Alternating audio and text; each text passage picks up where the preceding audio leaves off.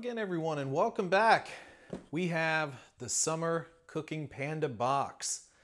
Oh man, it has been a little bit of a journey to even get this box. Unfortunately, the first one that Cooking Panda tried to send, well, the Postal Service lost it, it looks like.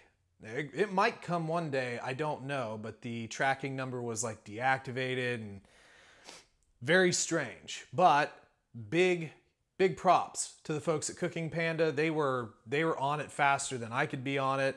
You know, I did email them after about a week of nothing changing with the tracking number. They were like within a couple hours, just, hey, let's check it. They initiated like a new box going out like within like 24 hours. Just really good customer service. So I want to give props where props are due. Cooking Panda has been amazing. And not to mention, they put out really amazing boxes. So link in the description, check them out. I mean, these things are dead cheap. They're what, $49.95, I think is what the price was. Free shipping, tons of food. I don't know how they do it. I really don't. And as we've talked about in past videos, they are doing 4 boxes a year, so quarterly boxes, sort of themed to the season. So this is the summer box. Postal Service was still a little rough. Let's go ahead and open this thing up and see what we have in our summer box. Oh my gosh, this thing is like packed. It is so packed. Oh, I'm already seeing some goodies here. Now in the little envelope that comes with our box here, they do normally have some little coupons and stuff with some of the things that are in the box. So you might be able to find a few things in here to get a little bit more percentile off, or just general pamphlets for the particular brands that they're using there. So a little bit of advertising there. Oh man, yeah, I'm seeing some good stuff here. Packing peanuts, those are great. Let's see what we got. All right, from the ground up cauliflower stalks. Interesting. So I imagine these are, well, so it's cauliflower. Okay, well, it's not just cauliflower. So, you know, kind of like those snack straws, veggie straws, I guess, but with cauliflower. Cauliflower, it's such a popular ingredient to be using.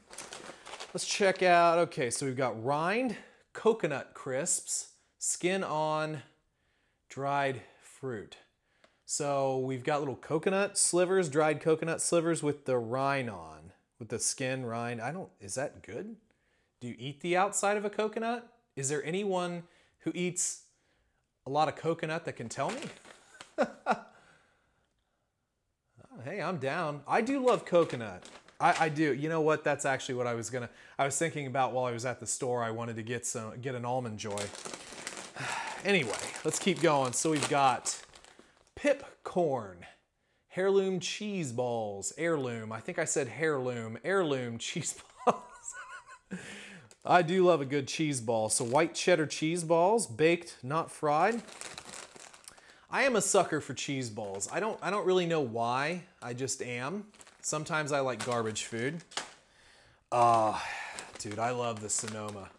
I love these. I actually just sent one of these, the Pepper Jack longer sticks, to Dub C. Check out Dub C's channel. Good stuff over there, by the way. So yeah, these are really good. I've gotten these in the bigger format. I do love the Sonoma. I buy these somewhat regularly because I love cheese, and I think these taste really great. And the Pepper Jack ones are really good. The other one is like Everything or whatever. That one's a really good one too.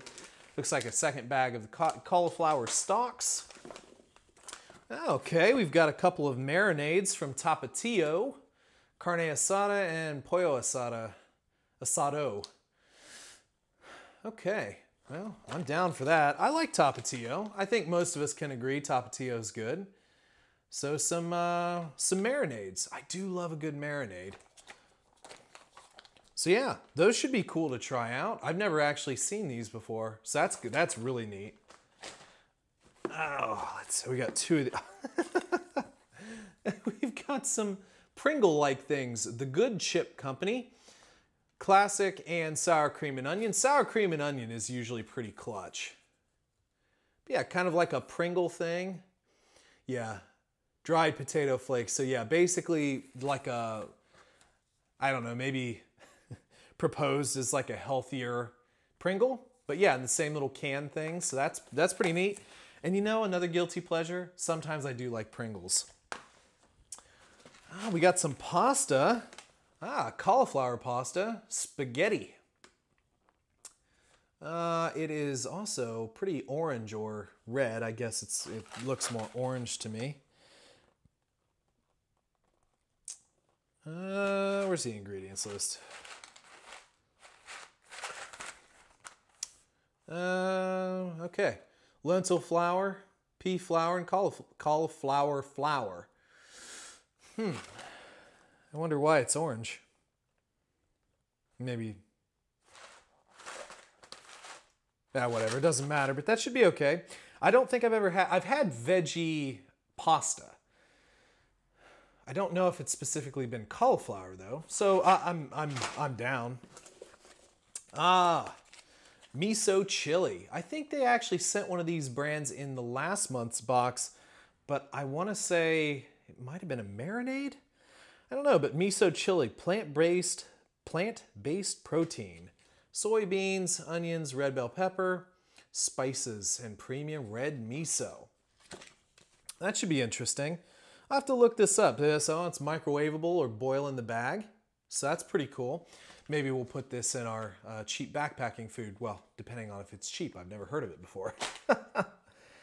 Okay. Tirani. Raspberry. I think I got us a bigger bottle of this. What was it? Butterscotch, maybe? So just like a little drink additive, you know, for like a mixology or, you know, just club soda, I guess, if you want to go that route. But raspberry, very well-known brand if you've done any sort of bar work, which I have in the past. What is this? They're noodles. Miracle noodle. Fettuccine style, look at that. It's like it's in water. They're just little noodles.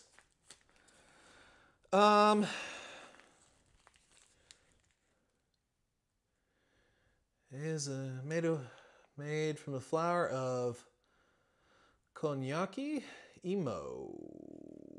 Not sure if I'm pronouncing that right, but it's from a plant.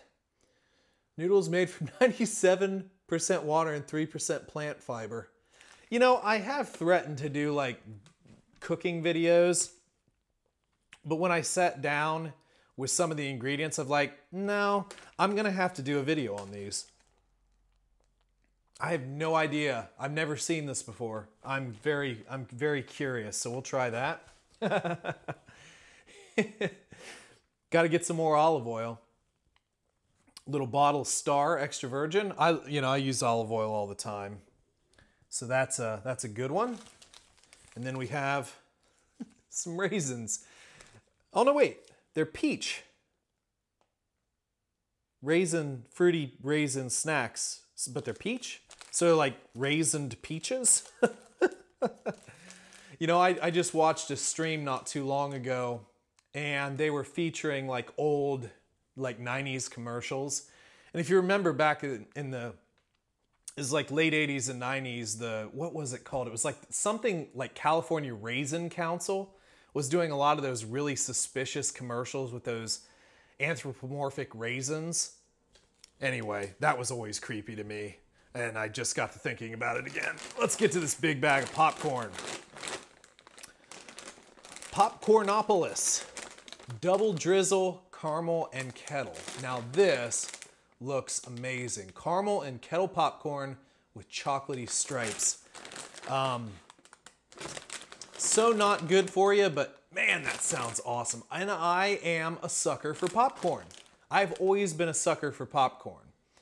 Buttery popcorn, kettle corn, caramel corn, chocolate corn. I love popcorn. I always have loved popcorn. And this looks really good. Nice little bit of candy. Some more Utz pretzels. They in the last quarter's box, they gave us a big thing of these, and they are really good. So I do like the peanut butter filled pretzels. Oh, that's so fun. So they have been featuring this particular brand a few times. We got crepes. I think the last one was pancake batter.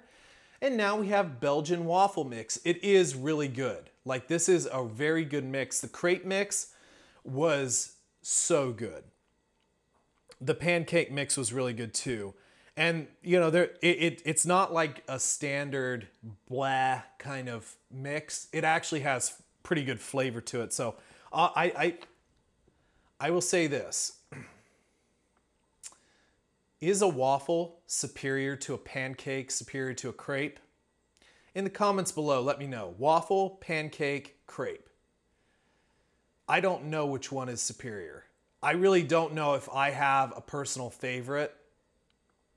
I do have to say that because I'm not a big sweet person anymore, so I try and lay off of like syrups and all that stuff. I actually kind of prefer a crepe nowadays because it's very thin and, you know, just a little butter and maybe a little tiny bit of syrup, or you could do some other stuff with crepes.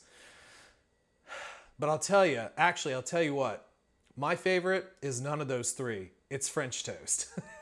French toast is better than all of them.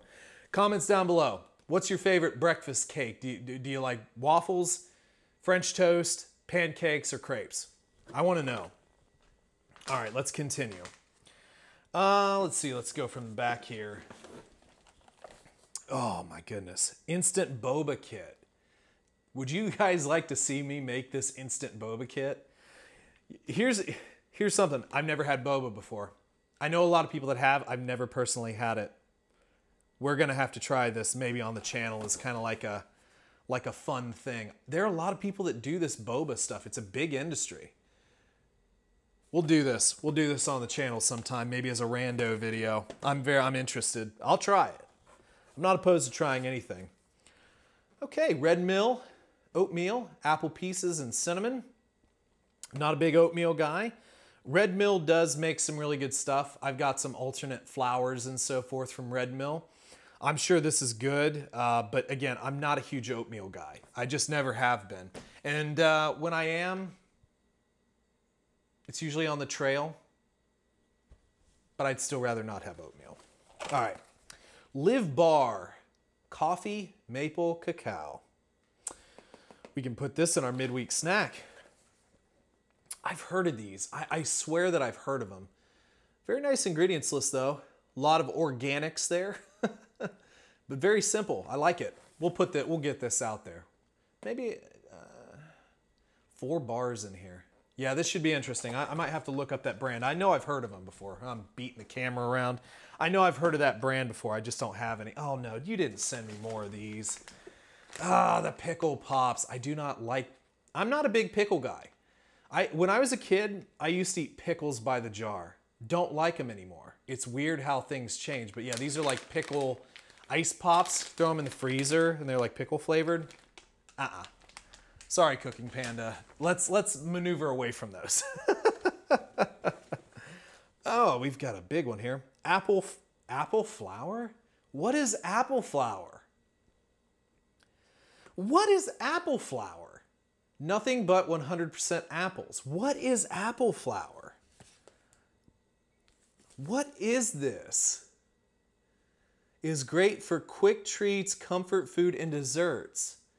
What are you making pizzas out of apple flour? Seasoning? What? What is this? Dude, we're going to figure out what apple flour is, and we are going to do an episode on apple flour. What is apple flour? I am stumped. I used to cook for a living too. I know a reasonable amount about food. I'm not like, I don't know everything, but I have never heard of apple flour. I've made so many things with different flours. I had a girlfriend at one time that was gluten-free, so I had all these different gluten-free flours and creating stuff and making good stuff. Never heard of apple flour. That's baffling. Apple flour. It's only apples? Okay, my brain's broken. Let's move on to some Blum. I'm sure it means something and I shouldn't be laughing at it, but Blum. Toasty almonds. I love almonds, dude. I love them. Spicy chili lime, honey vanilla, and sea salt. Just a mass of almonds. And it looks like there's maybe a seasoning packet in there. This is sick. I love almonds.